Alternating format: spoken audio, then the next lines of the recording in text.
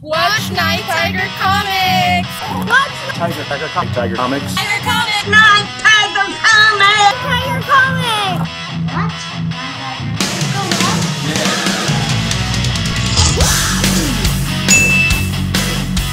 Fellow comic book community junkies, connoisseurs, this is my Black Friday haul.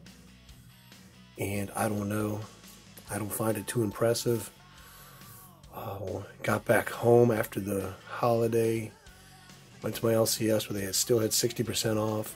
Looked like they were picked clean, but I did find a few things. Picked up some stuff out of town in Jacksonville, St. Augustine. Not the greatest deals, but some pretty good books, and I'm glad to have them in the collection. So these were $1, so that made them 40 cents. I picked up 3. They're a little bit rough. Actually, I picked up 4. I try not to pick up too many magazines or digest size or even hardcover books because I like to focus on the comic books and it all takes room. These take a little bit less room, but they're awkward, but they are, I am fond of them. I bought these off the, what would you say, the grocery checkout line when I was just early teen. So yeah, they hold a place in my heart. This is the World Finest Digest. I don't even know what number it is. But it's, you know, these are cool. They have this coolness about them. I got the Teen Titans. I guess these is called the DC Blue Digest. Blue Ribbon Digest, number 18. George Perez. And of course, I think all of these are reprints. But for 40 cents, I thought, you know what? I'd like to put them on the shelf next to the toys. They look cool. Green Lantern, number 16. I believe these are all from like 1981 and 82. And then I have one more.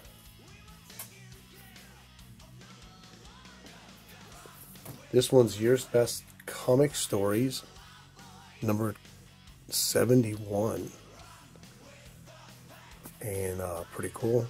I think they look cool. Like I say, I like to put them on the shelf next to the toys. That's where they look the coolest. Okay, so this is for my LCS, like I said, when I got back in town. 60% off all back issues. Now, I have to say, I was very disappointed in my LCS.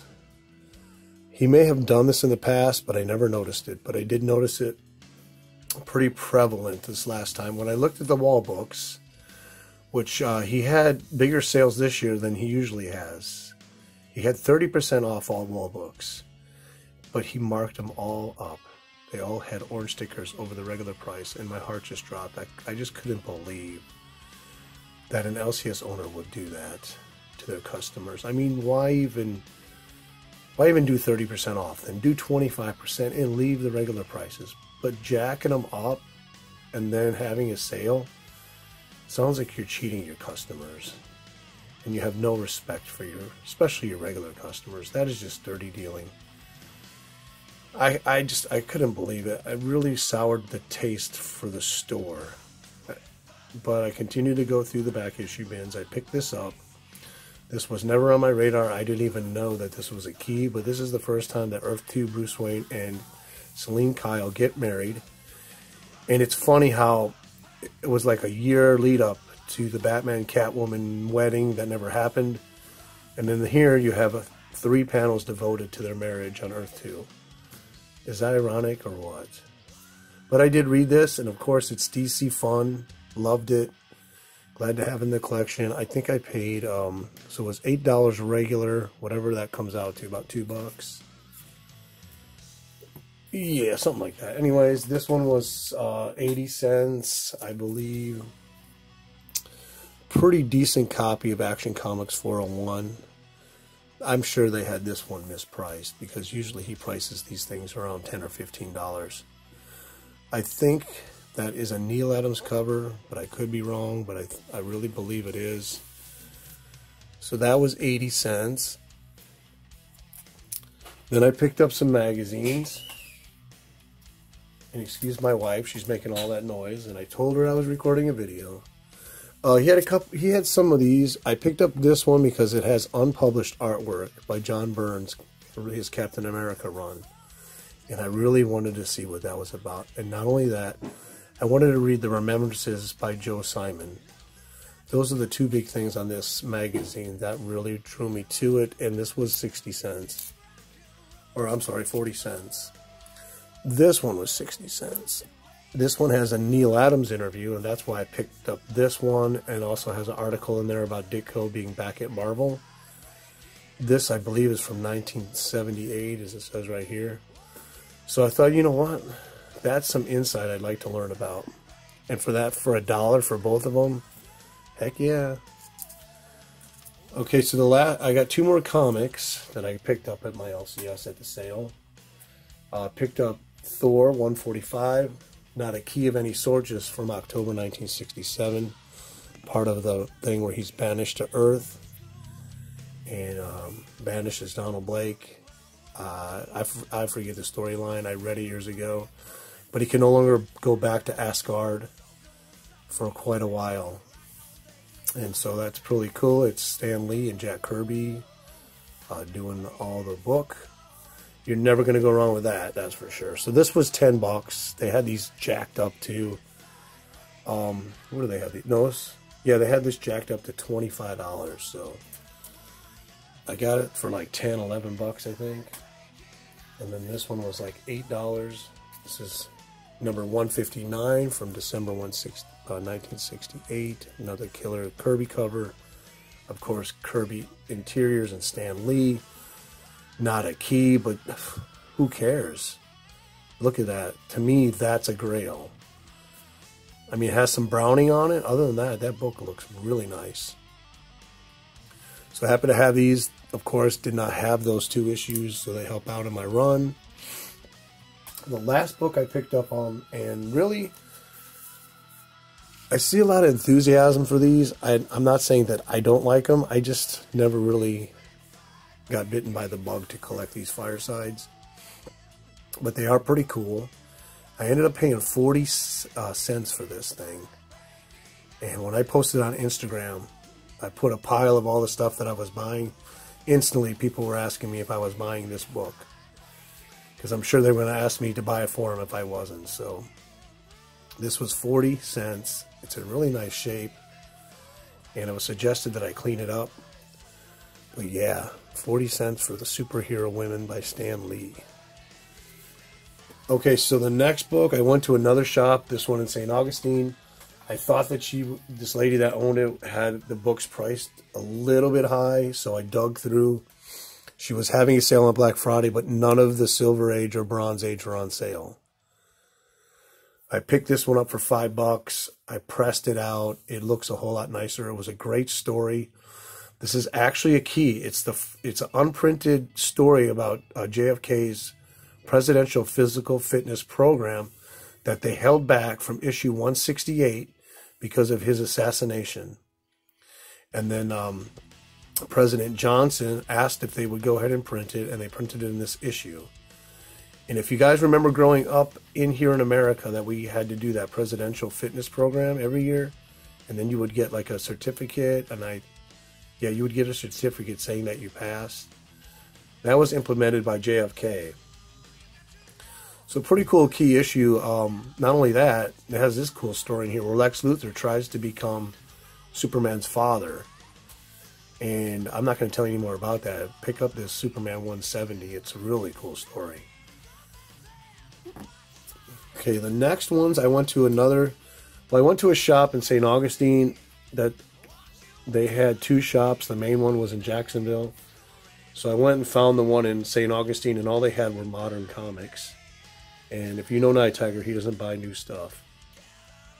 And they had like more recent issues, like a year or two old. And so I said, I'm going to make the trip up to Jacksonville. Another miscommunication. I mean, they had in big letters on the flyer, 30% off back issues. And then the little print, which I didn't read, was 50% off just the Silver and Bronze Age. So when I got there, I was all excited. I thought, well, okay, I'm going to find some deals. And the guy's like, no, no, no, no. The older books are only 15% off. So that really, my heart really sank. But I dug and I dug, and if I'm like you, which I am, I'm the hunter, I found the ones that were probably mispriced. This one was priced $3, so I got 15% off of that. And this is Green Lantern, number 30. This was actually a pretty good story. Actually, the backup Green Lantern story was even better than this one, because it dealt with the Corps and the Guardians. So that was $3 with 15% off. The guy looked at this twice, the owner. I think he knew it was mispriced, but he let it go. Picked up this Flash. This was marked $5, and there's another one that he did a double take on it.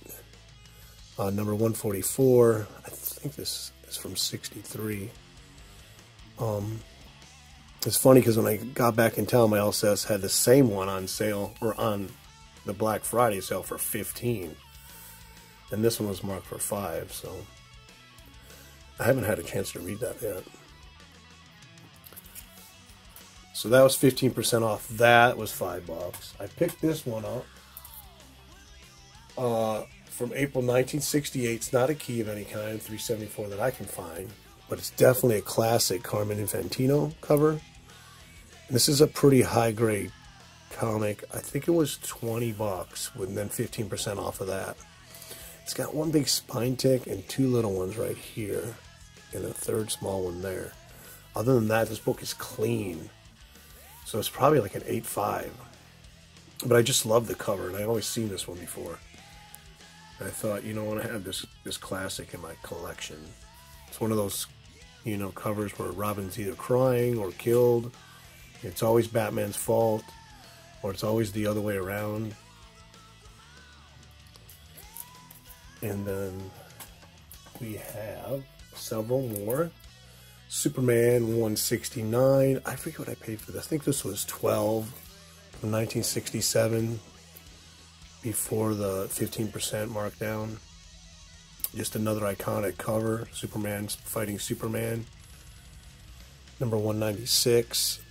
I'm getting into these DC Silver Age lately. It's funny how YouTubers, excuse me, it's funny how different YouTubers collect different ways. And then they start inspiring and influencing us, like silver-haired Bronze Age Babe has really kind of bitten the DC bug onto me. Silver-haired Bronze Age Babe has really got me into reading these DCs and loving them, whereas Charlton 66 has got me into Charltons. This is Action Comics 321. I believe this was $8 before the 15% markdown, and it's another one I have not read yet. And then another last in this Black Friday haul is Action Comics number 308. I think this one was also $8 before the markdown. Just another cool looking Silver Age DC comic. So, you know, overall, I'm pretty happy with it. I think I did okay. A lot of this stuff I probably paid around retail, which I try not to do, but sometimes it just is what it is. But on the next haul, which is the flea market haul, I did a lot better when it comes to getting some deals. So stay tuned for that. Happy holidays. Merry Christmas. Be safe out there. Be aware of your surroundings. Lock your doors on your vehicles when you're out shopping. But wait, this is about comic books. What am I talking about? Guys, I appreciate it. Appreciate community. Go to my Instagram. Check out my IGTV. You'll probably just see the same video, but I post different stuff, and just grateful to be part of the community.